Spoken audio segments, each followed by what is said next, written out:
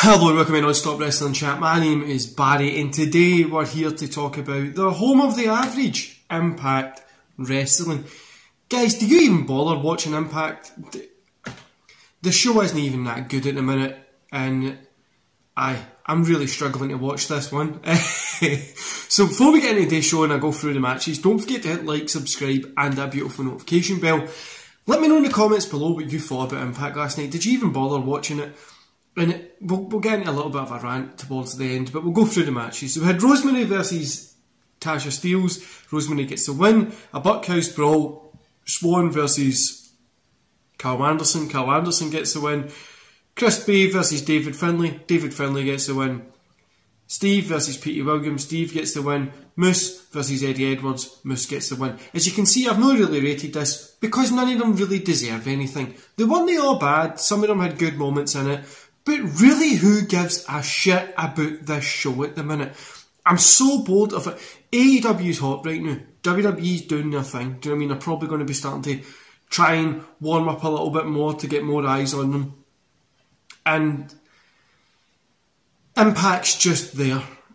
Really just there doing nothing. And I'm so bored of watching this show. It's embarrassing how boring this show has become from where it went. This last year, it was hitting things out the park and was probably one of the best wrestling shows to watch. Now, I don't really care for it at all, and that's why these reviews are going to be short for Impact. There's no real reason to care about it. There's no real reason to bother about it, and I don't like Petey Williams getting the lose here. Do you know what I mean? You could have built something with him, Chris Bey. Do you know, this literally just feels like the YouTube show for AEW, but it's on TV. It doesn't really make any sense, and it's a shell of its former self. It has totally lost its buzz, and it's just lost its feeling for me completely. Anyway, guys, I'm going to love yous and leave yous there. I'm not going to rant more about this show because it wasn't that good. Later on today, there'll be another video up. It's a new series that I'm going to be starting. When I'm just kind of going to talk about stuff, opinions that I have in wrestling and things that I think about.